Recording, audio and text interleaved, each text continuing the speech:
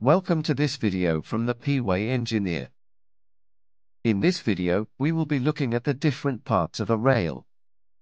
At the end of this video, you will be able to name all the different parts of a rail and describe their functions. Let's get started.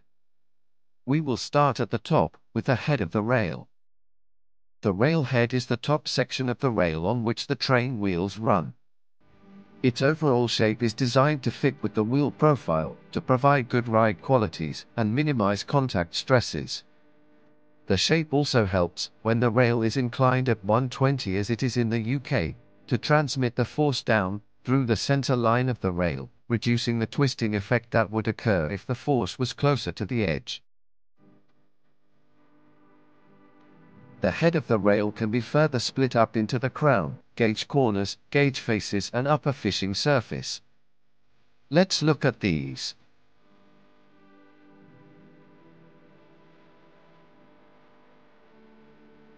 The crown is the surface of the rail, when the track is straight and flat, that the wheel runs on.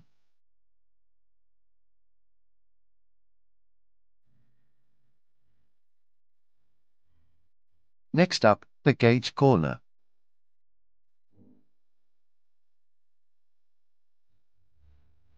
This is the radiused corner of the head of the rail, that is on the inside of the track.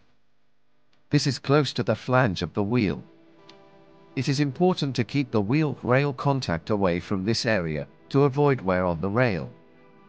This wear can be in the form of gauge corner cracking, lipping or side wear.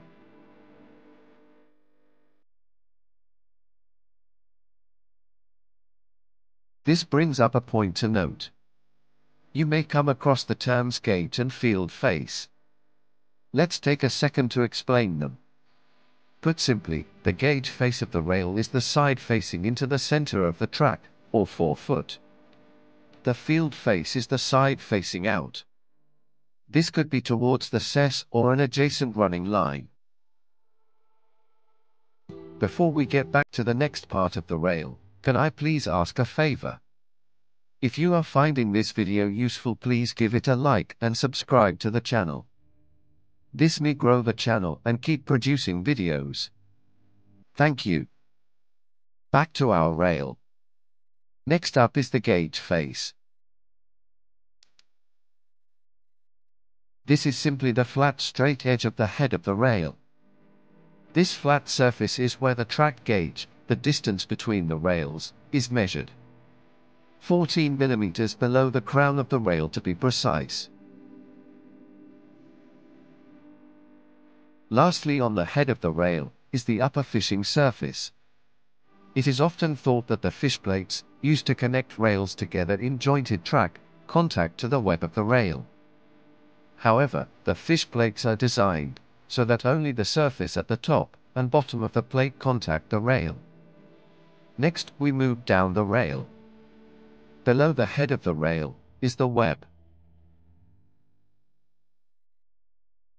This is the thinnest part of the rail that links the head and the foot.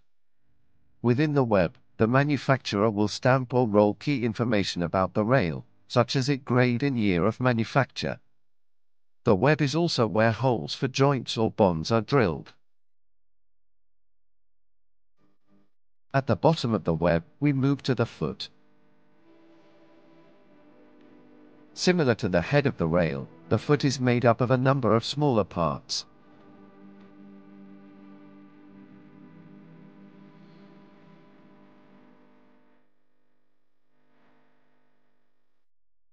At the top of the foot, there is the lower fishing surface, where the bottom of any fish plates will contact the rail.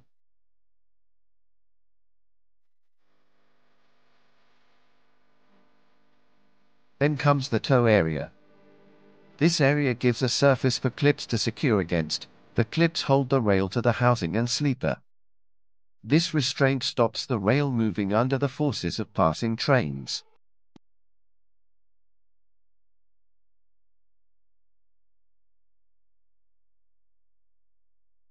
Lastly, we come to the bottom of the rail foot. This large flat surface is critical to the overall construction of the rail. It distributes the load equally over the base plate in which it sits, along with preventing rotation of rail that can be caused by lateral forces of passing trains.